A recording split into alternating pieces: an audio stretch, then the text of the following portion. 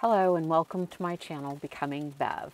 Today I'm coming to you from southeast Missouri, and I'm caught in the middle of a blizzard, snowstorm. It's 29 degrees here right now and quickly headed down to 21. I don't know if you can hear outside the van, but the sleet is hitting the van right now. So I think it's a perfect opportunity to talk about staying warm in the van. This time last year, I had spent a couple of months in Florida, and I'm telling you right now, I'm missing that Florida sunshine and that beautiful weather. I typically try to avoid cold weather, but sometimes you can't help it. Sometimes you're just in the wrong place at the wrong time and you end up getting caught in a situation like this. Let me share with you the ways that I keep warm in the van. So when I saw this winter storm was coming through, the first thing that I wanted to make sure of was that I was going to be plugged in. My heater will run in the van, but not for a long time. It runs that house battery down fairly fast, so I could probably get a night's sleep out of running the heater, but nothing 24/7. It would run that house battery down too fast. I have 3 different ways to heat the van when it's cold. The first way is just to use this little electric heater. It's on a thermostat, which I think is important. And when I'm sleeping in the van at night, I set it on minimum and I turn it on 1 and I set the heater in the floor, and that seems to keep the van comfortable for me. And this is just a $15 heater that I picked up at Walmart. And then if I don't have electricity, or if my house battery goes dead and it's still cold in the van, I got a Mr. Heater Little Buddy. Obviously I don't have it hooked up right now, but the can of propane goes right here and then it sits in this little holder. So it's basically sitting like this. This little buddy saved my butt a couple of times last year when I was boondocking and it got down in the 20s and got so cold in the van. So I've only had to use it a couple of times, but I always have it with me in the wintertime, and I'm super happy with how it warms the van. When you use this, you do have to vent a window. So I just put a little crack in this one of the side windows. I set this in the floor of the van, make sure nothing's around it. But you can see right here that the flame is pretty far down there, so I feel pretty comfortable the flame's not going to come out, but obviously I want to keep anything loose away from that open flame. And then the other way to keep warm in the van, and I've done this a few times, is just turn the van on and let the heater run.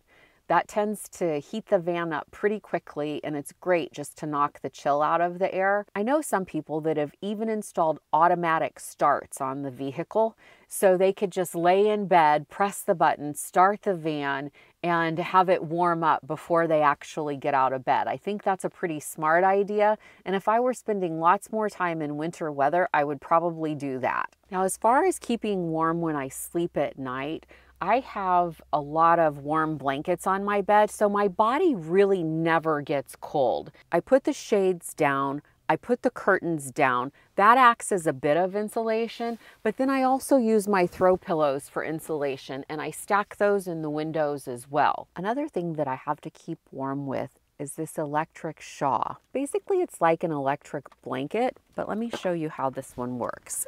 I wrap it around me like this, like a shawl, and then it plugs in, so I can plug it into my OKMO battery source here. And then I just turn it on like a normal electric blanket. So this is really nice when I'm sitting in the van like this. It keeps me all snuggly and warm, and it doesn't use a lot of electricity or battery. And then if my head gets cold, if you've watched any of my videos, you probably know where I'm about to go with this right now. I put on my bunny hat. It keeps my head warm. It keeps my ears warm. I can toss this around. It keeps my neck a little bit warm. And if I get bored, I can play with the ears. So this is another way I can keep warm in the van. I'll put a link to all of these items in the video description. If you've seen my van, you know that it has a lot of windows, and a lot of cold air and hot air come in and out of the van through these windows. Even just pulling the curtains closed on the cab on these cold days helps keep the van a little bit warmer.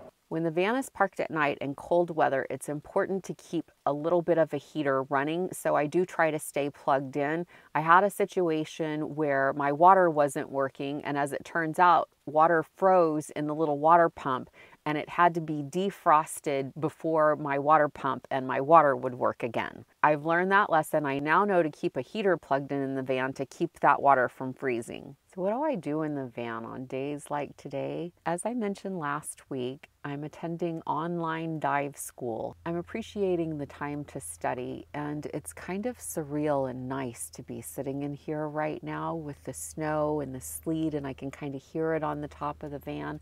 So I'll take advantage of this time to continue working on my dive school. And at some point today, when the weather lets up, I want to get outside and take a walk. There's something really magical about the ice formations and a fresh layer of snow on the ground. There's a purity to it and a cleansing almost. So I definitely want to get out and do a bit of exploring and enjoy that.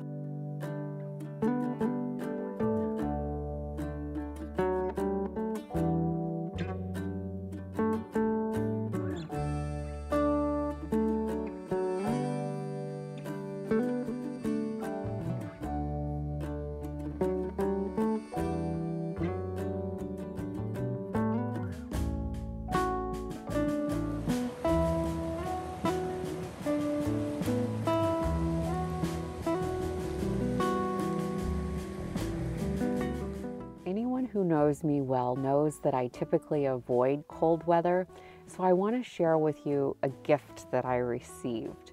So the brand on this vest is called FTVOGUE, and it's an electric vest. I just press the little button here, hold it down for 3 seconds. Once it stops flashing red, the vest is totally heated up and on high. It has 2 more settings. It has a medium setting and a low setting. So on high, the vest stays warm when the battery is fully charged for about 3 hours, on medium 6 hours, and on low 9 hours. It has like a little heating coil too, like in the back of the neck. So my neck feels nice and warm, my body feels warm. And then I want to show you how it works here.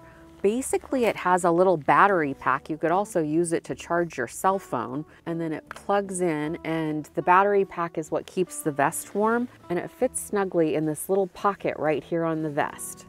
Now, the vest is also washable. You can throw it in the washing machine, and obviously you want to take the battery out first. I love a thoughtful gift, and I just want to say thank you so much for my vest. I love it, and it's keeping me nice and snuggly and warm. I'll put a link to the vest in the video description. I also received another gift this week. This really cool plaque that says difficult roads often lead to beautiful destinations, and that's certainly been the case in my life. Some of the most difficult times have ended up leading to beautiful situations. I'm so thankful for that, and I'm thankful that I have enough life experience now to know that even if something seems a bit upsetting in the moment, if I give it enough time and give it enough distance, I can see the benefit of having gone through whatever the situation is. Thank you for being here with me today. Thank you for watching. I'm all snuggly and warm in the van today, and I hope wherever you're at, you're all snuggly and warm too.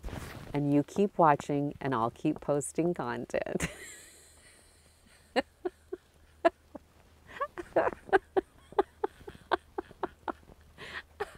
Thank you for being here today. Thanks for being on the journey with you. Not with you, with me. Jeez. Oh.